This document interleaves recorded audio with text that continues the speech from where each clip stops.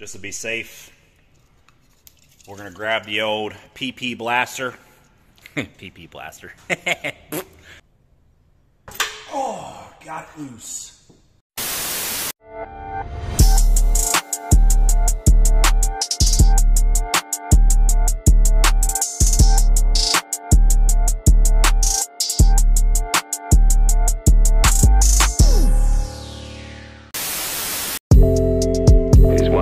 Scientific minds we have today.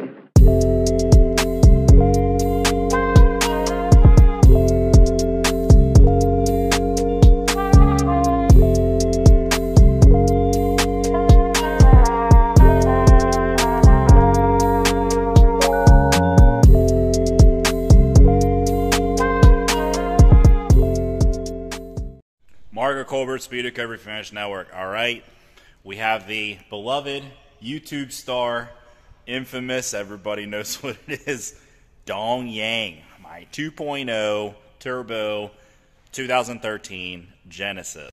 I gotta say right off the bat, this is probably one of the best cars I've ever owned. It's just awesome. You know, when you're don't got your foot in it, you know, this car gets over 30 miles per gallon. Yet puts down well over 300 horsepower. However, this car does have 160,000 miles on it. No oil leaks, no engine noise, no nothing. This is a great car, but it is time to service that rear diff. All right, so first things first, we have the VVOR air gun ratchet thingy-mabobber.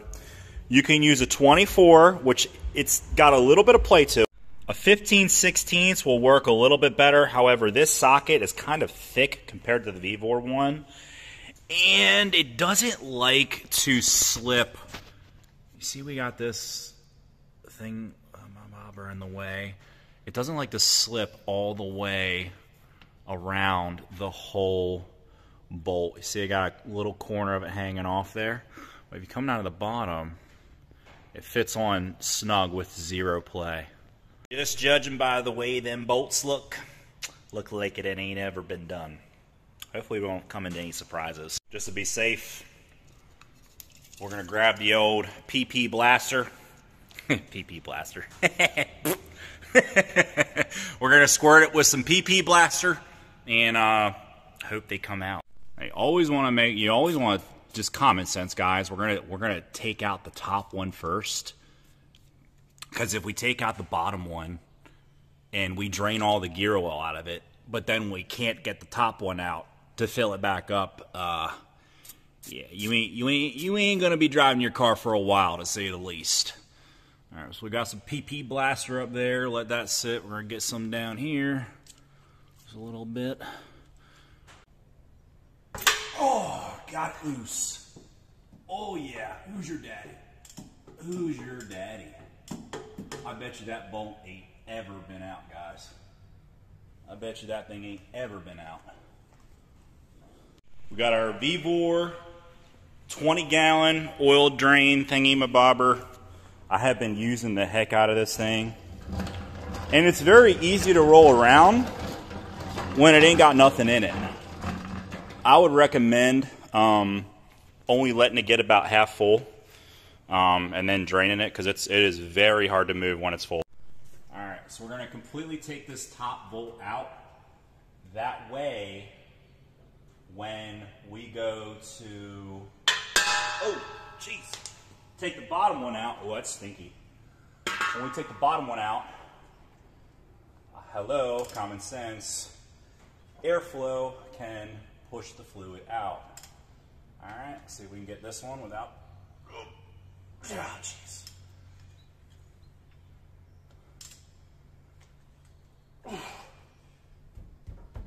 Okay.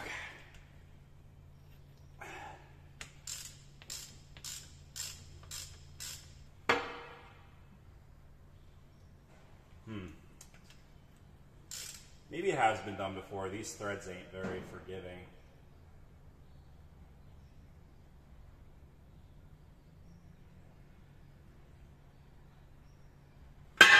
Ooh. All right, this fluid is actually not terrible. All right, so while your oil is draining, take your fingernail If you can see your fingernail through the fluid, it ain't that bad. It's just a typical, it's a, you know, redneck trick, whatever. All right, so we're gonna go ahead and let that drain out really good. I gotta run to the bank. Gotta go talk to some people about a loan for something that I haven't quite announced yet. Kinda have, kinda haven't, but off to the bank we go. We'll be back in about an hour. 1 hour later. Now, a quick shout out to today's sponsor for today's video. We have AN Puds. They sell torque wrenches. You guys can see they sent us these really nice kits. This one is a 3/8 kit. Even comes with a bunch of different sockets and whatnot. This one is a 1/4-inch kit, little tiny one. And we got this one right here. This is electric, so you know, we'll put some batteries in it, and we'll set it to whatever torque spec we need. I'm not sure the exact torque spec on the back of this here rear diff, but we're gonna find that out on good old Google.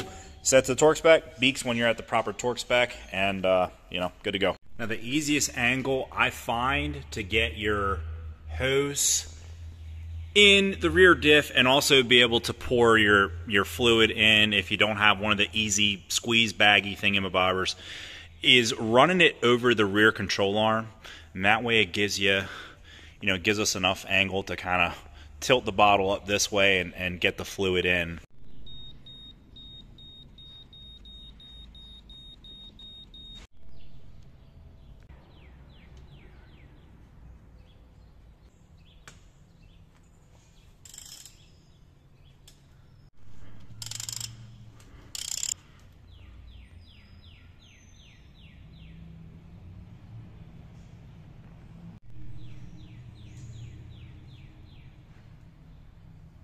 So all you do is you get your bottle of gear oil, whichever one you choose. You thread this thingy on. This was $6. And we're gonna go ahead. We're gonna slide it through here and put it in the hole and give it a squeeze. All right. Push that fluid in there. All right. Second bottle coming in. Alright, looks like we've got a little bit of fluid. Alright, so once you start seeing fresh fluid drip out, you're done. That's it.